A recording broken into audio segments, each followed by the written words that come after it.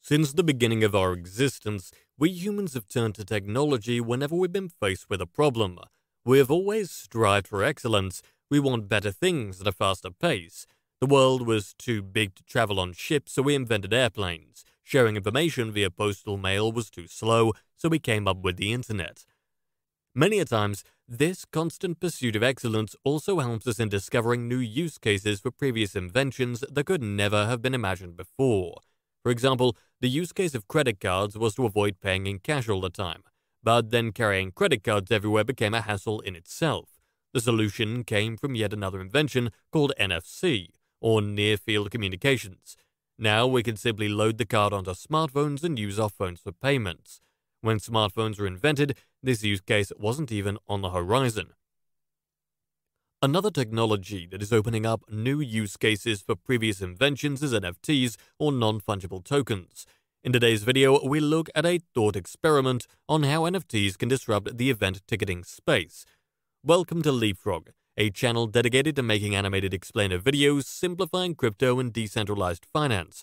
If you're new here, be sure to subscribe so you don't miss our future videos explaining the magic behind the scenes of crypto. The live event ticketing space has seen a lot of innovation over the years. Before the internet, fans would buy tickets over the phone, at the venue box office, or off resellers. Then the internet came along, and the resellers found access to a huge number of buyers like they had never seen before. Initially, sports teams and other event organizers fought against this newfound power of the resellers. The reason? Resellers would buy all the cheap tickets the moment they became available and then sell them for a higher price on the internet, and the organizers would get no part of the profit from these secondary sales. Let's say a sports team sells the tickets for its games for $100 each. A secondary marketplace can buy all the tickets the moment they become available and resell them on their website for $300 each. The team gets no profits beyond the initial sale. To get around this, sports teams and organizers exclusively partner with a ticket reseller like Ticketmaster. This allows them to earn a share of the revenue from these secondary ticket sales. Even then, since the partnership is usually with only one ticket reseller exclusively, the organizers still miss out on a lot of secondary sales profits. For example, Ticketmaster, the brand most sports teams partner with, only has 47% market share.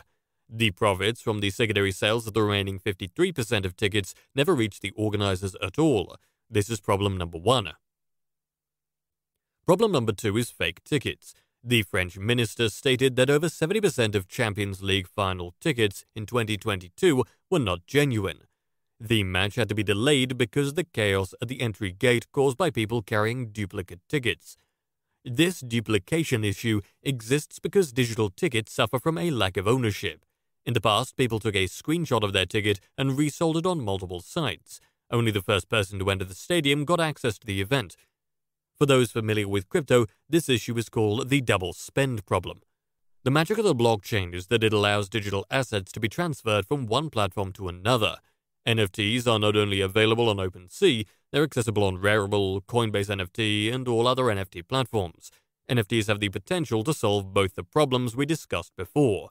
Minting tickets of NFTs on a blockchain allows event organizers and sports teams to keep track of every ticket sale, whether it's primary or secondary. Instead of collecting royalties on just 47% of the ticket market share, teams would generate revenue every time the NFT switch hands. This feature is enabled by the power of smart contracts. If you are new here and don't know what smart contracts are, we made a video explaining them in detail a few weeks ago.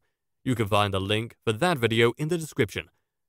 By their very definition, NFTs also solve the fake ticketing problem.